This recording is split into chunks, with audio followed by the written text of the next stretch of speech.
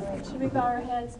Lord, we thank you for tonight, Lord. It's such an awesome night to come together, Lord, as people who love you and have been serving you, Lord, at this beautiful season, Lord, when we want to honor you and bless you for what you've done for us over this last year. Lord, you truly were the greatest servant of all time.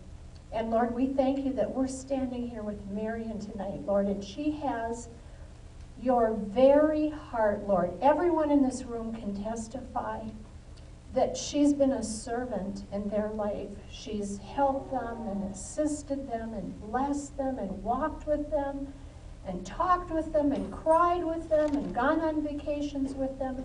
We just thank you for her tonight, Lord. We ask that you would bless her back for her goodness to each and every one of us. Lord, thank you that we can sit here at the table and reminisce tonight, Lord, as we eat our dinner together, all the wonderful times that we've had with Marion. We thank you for that, Lord, and we ask that you'd bless our fellowship and you'd bless our food. In your most beautiful name, amen.